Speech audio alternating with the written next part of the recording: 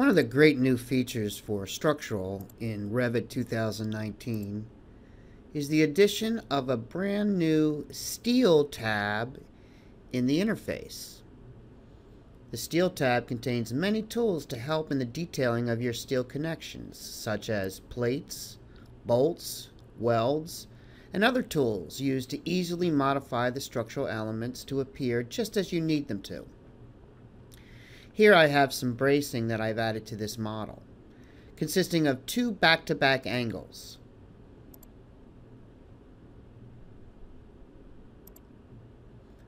I want to go ahead and add a plate that will connect the bracing to the girder and column. I'll begin with the plate tool, which puts me into a sketch mode.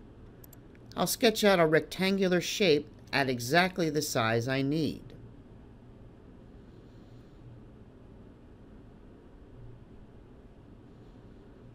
I can even edit the sketch lines using the temporary dimensions after I've placed them.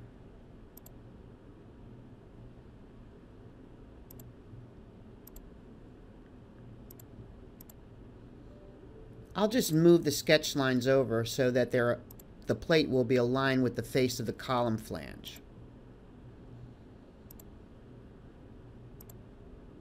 Now I'll complete the sketch, and now I have a gusset plate. I can even add a parametric corner cut to chamfer the plate at any dimension. I make both sides 1 foot, and now I get a nice corner cut. Now I'll add some bolts. I do this by selecting the elements that I'd like to connect. Then I select the face of the element I'd like the bolts to be placed on. I automatically enter into a sketch mode that allows me to define the boundary of the bolt pattern.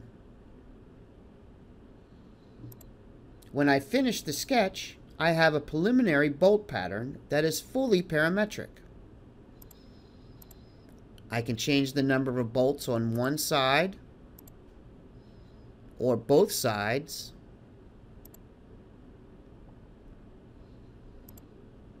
and if I need to, I can change the length of the bolt pattern.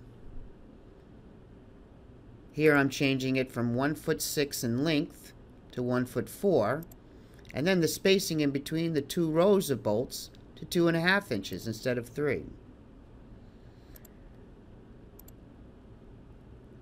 The new Steel tab in Revit 2019 will allow for easier parametric detailing of your steel elements.